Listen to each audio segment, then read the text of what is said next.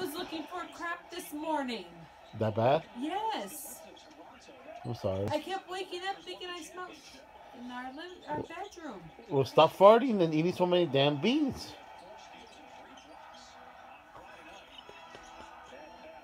I'm recording you and your head's gone. All you see is your neck. I'm gonna send this to Ghost Adventures. You're gross. Oh my god, you can't see your head. Your head's gone. Good. You farted so much my head exploded. Seriously, you made the whole room smell like something shit in here. And you're laughing. It's disgusting.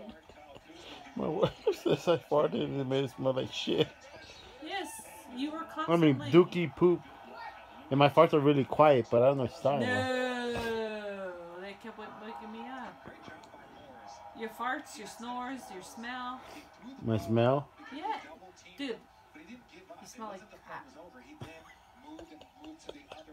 And you're laughing. Because it's gas, it's not me. It's coming out of you. Because something crawled up your butt and died. I'm sorry. And you're still laughing.